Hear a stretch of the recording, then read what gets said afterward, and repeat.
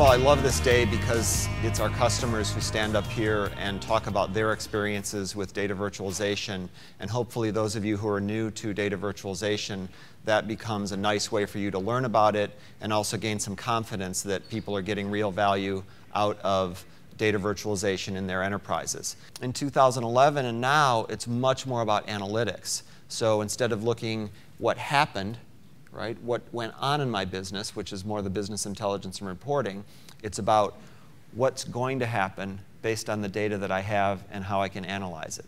And you see down there at the bottom that real-time predictive business and customer analytics is the fastest growing segment on this slide.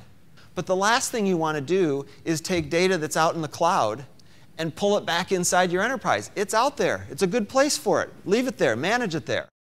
This genie isn't going back in the bottle, right? We kind of were able to push it back in when it was just transactional sources and just applications. But this is not, we can't get this back in the bottle. You have to deal with this reality. And if that wasn't enough, along comes mobile devices.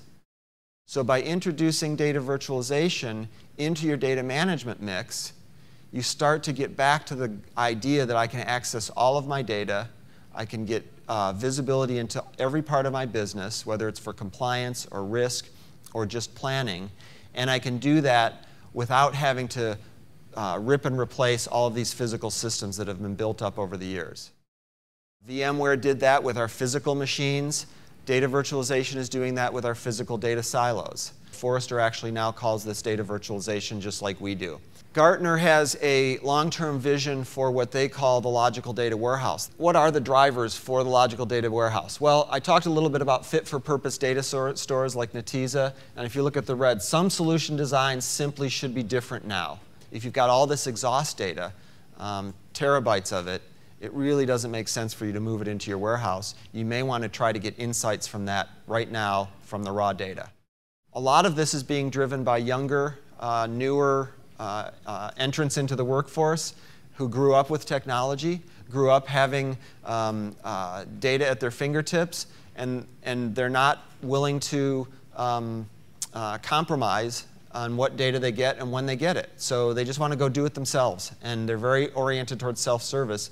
And we, as IT professionals, should respond to that and enable that. And that's part of the logical data warehouse vision. Data virtualization currently has functionality in almost all of these areas and will continue to expand as we grow to become a logical data warehouse provider. Federation is the idea that you can combine data from multiple sources and do a join. Right? That's sort of the traditional classic definition of federation. And it's an important piece of functionality.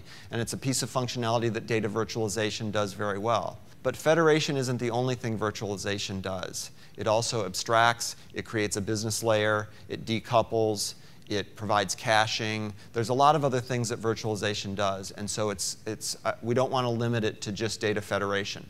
Our expertise is creating a logical view of your data. And as a result, we are very well aligned with this idea of a logical data warehouse.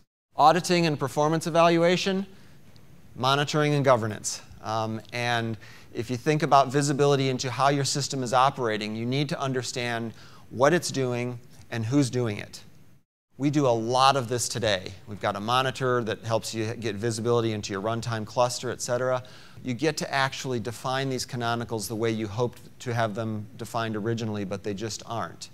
And that decoupling and that abstraction, here we go with that word again, allows you to create a business view catalog that looks a lot more like how you want to run your business than how it might physically be integrated.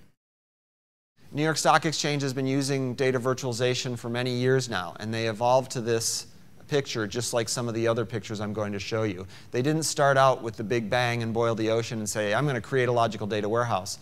What they did is they started using data virtualization, and they evolved to this as part of their architecture. With traditional data integration methodologies, we deliver maybe what? 4? Is that optimistic? Right? 6? Right? 24 data integration projects in 2 years by putting data virtualization in the mix and creating essentially a logical data warehouse layer as part of their architecture. And that's the compelling thing about this version, this early version of a logical data warehouse, is that they virtualize everything and then they consolidate when they must to meet SLAs. Okay? Pretty interesting architecture. In order to actually do that analytics, they need the data from the cloud and they need the data from their Hadoop cluster. Can't do it without it. And they're not going to ETL all that into a warehouse. There's just no way. Right? So for them, the analysis that they wanted to achieve was compelling enough for them to put data virtualization over this. This is an evolution over the next several years. And you'll see companies like IBM and Teradata start to promote this. IBM already does promote this idea of a logical data warehouse. But in order to actually achieve logical data warehouse and have a comprehensive data layer, you're going to need data virtualization. All of these companies and more use Composite's data virtualization. They have success with it, they're growing in their use, and they're happy with it. A lot of them are here. I'm sure you've talked to some of them. So use a solution that works. This is a book that Composite put together that is 10 in-depth case studies from our customers. And some of the customers I talked about today are in here. 3 of these are up here because they're good examples of how they self-funded their first investment in data virtualization. I think if you talk to almost any one of our customers, the ROI case for their first project was compelling.